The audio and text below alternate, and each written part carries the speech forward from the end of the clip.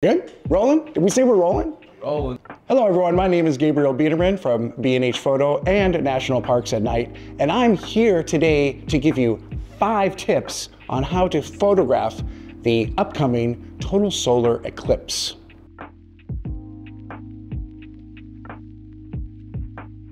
So as many of you know, April 8th is going to be insane. For the first time in a long time, we're having a total solar eclipse encapsulate most of North America. It's starting from Mexico, coming up through Texas, Arkansas, through the Midwest, and gonna end up past Maine, up to Nova Scotia. So many people, millions upon millions of people are live in the path of totality, and there are gonna be millions more that are gonna be visiting it. So how can you capture it? Tip number 1, get familiar with your eclipse gear and practice now.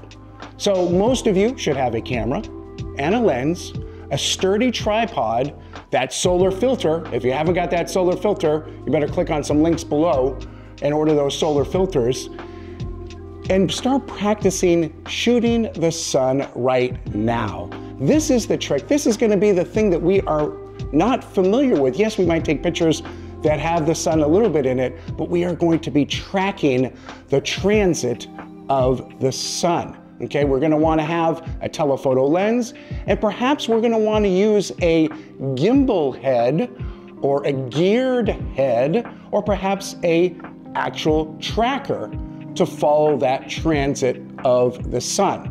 So those are the 3 things you might not have, are that gimbal, the tracker, or that geared head that might make your tracking a little bit easier. But anyways, we want to practice shooting it, get used to following it across the sky, and practice it during the times that the eclipse will happen in your region. For most of us, that's gonna be somewhere between 10 a.m. and 3 p.m. in America. So go out there now, put those solar filters on, and start getting used to shooting the sun. Tip number 2, use a high megapixel camera and a telephoto lens. When we put these combinations together, we're gonna get a very close look at the eclipse, especially during the 4 minutes you might experience the corona when it's so beautiful and something that you'll never see or have seen before. Right? So when I say high megapixel camera, what am I talking about? Well, something over 30 megapixels, 40 megapixels, 50 megapixels, 60 megapixels, 100 megapixels, even better, right? That'll allow us to just get really amazing dynamic range and crop into the scene if we don't maybe have as telephoto of a lens as we want. Now, when we talk about telephoto lenses, are we talking about 800 millimeter, 1000 millimeter? No. Take a step back. You don't have to get that crazy. Hopefully it can be something that you have already. For me, the perfect focal length is 400 millimeter. So I could use something like a 100 to 400 millimeter lens. I could use a 150 to 500 millimeter lens, something that kind of gets past 300.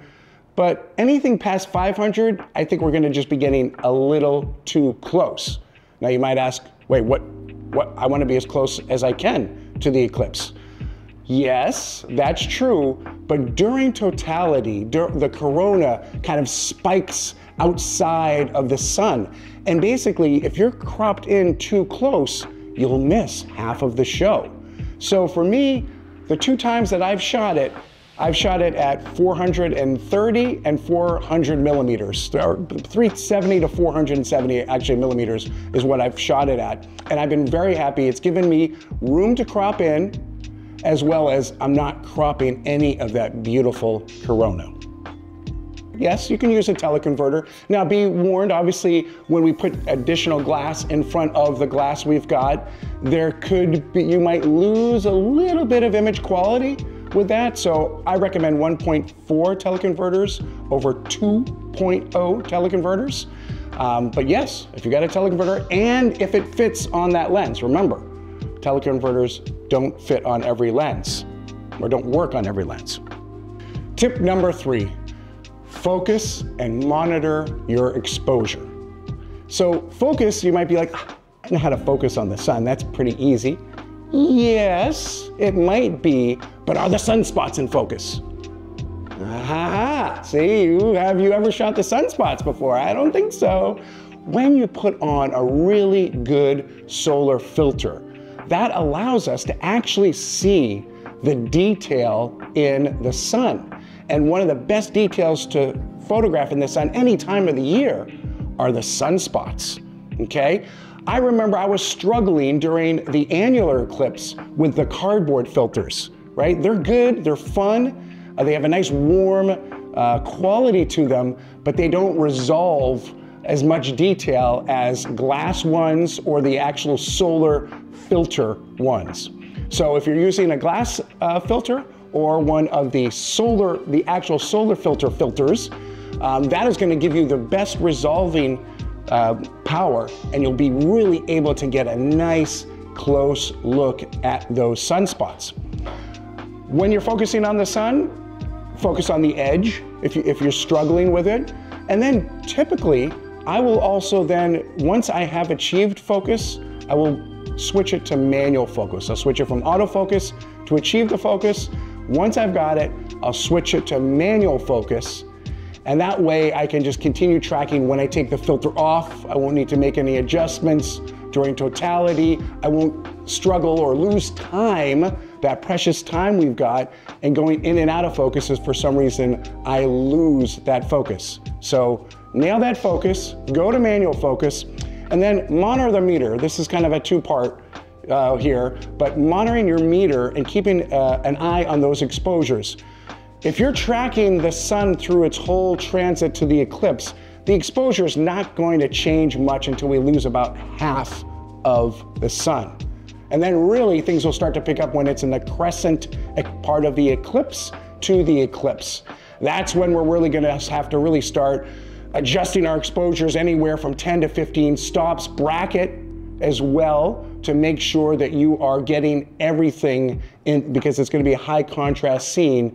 You want to be able to pull in as, again, much dynamic range as you can. So nail that focus, you know, and really look at those, look at that histogram, check your exposure, and bracket as much as possible, especially through totality. Step number 4, shoot wide and take in the actual scene where you're photographing the eclipse, as well as that composite shot of all the phases of the eclipse. You know, I love, and I think so many of us love, that really close look at the eclipse and totality and the diamond ring, the Bailey pearls, all that stuff is wonderful. But all of them start to look the same because they're just in a dark sky. And where did you photograph the eclipse? That's an important part of the story. Okay, so before the eclipse happens, take a picture of the foreground, of where you are, hopefully include some interesting foreground, something really close to the, not just distant mountains or distant trees. Get something interesting close up if you can, and then stick around for the show. It usually is going to be 4 to 5 hours, so maybe, let's see, pull up a stool and you know, take a photograph. And what I anticipate is you take a photograph every 4 to 5 minutes. The Earth is rotating quite quickly, right? And the sun will have been in a unoverlapping position every 4 to 5 minutes. Test it out, going back to phase 1, and test that out, how much time, because how much time depends upon your focal length, right? And your latitude.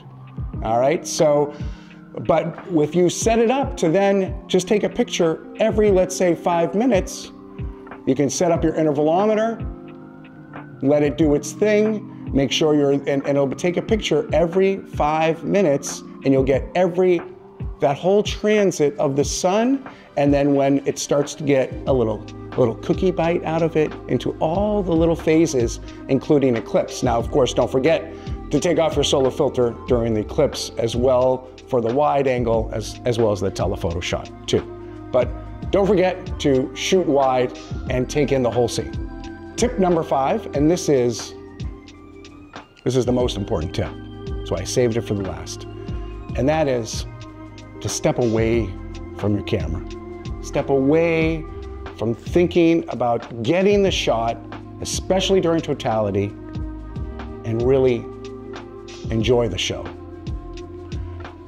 Do you want a memory of your LCD screen, or do you want a memory of the entire scene? You know, we love taking pictures, we love capturing the moments, but we also have to remember to live in the moment. And a total solar eclipse it's a moment unlike any other moment you can experience. And we all need to experience that.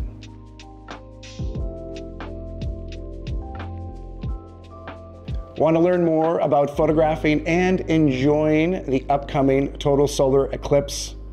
Well, follow the link below. B&H is partnering with Atlas Obscura, and we're throwing a huge party. It's actually a festival. It's the Ecliptic Festival, and it's happening in Hot Springs, Arkansas from April 5th to the 8th.